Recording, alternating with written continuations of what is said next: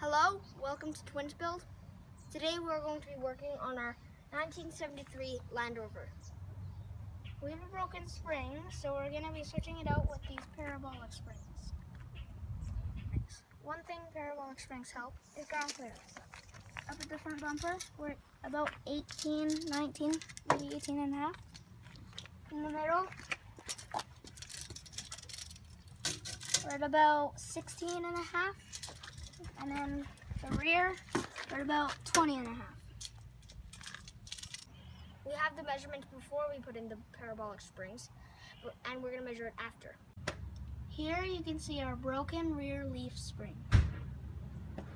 First, what we're going to do is jack the vehicle up, but you want to make sure that you have a block in front of your wheels so it doesn't roll forward. Now that we got the vehicle blocked, we're going to jack it.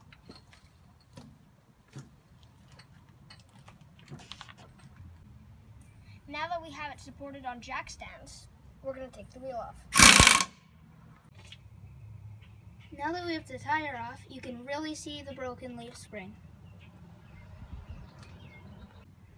We soaked the spring hanger, so now we're going to take the spring hanger bolt out.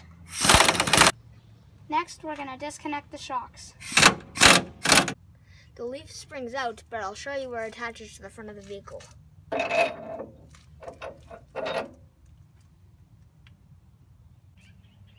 This is the old spring beside the new spring. You can see why we needed a repair. Now we're going to reassemble.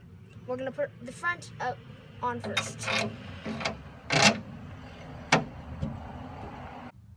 We have the front in, so we have to use the back of the shackles. Since they're threaded, we're going to have to do the top and the bottom together. While it's out of the vehicle, I want to show you how the shackle works. You put it through the new bushing, and you twist it on. Once the shackles are on, you put the locking nut on to keep it safe, and you do the exact same thing on the top. We have the front and rear bolts in, but now we have to attach the U-bolts to the axle. When we jack this up, we have to make sure the locating bolt goes in the hole in the spring.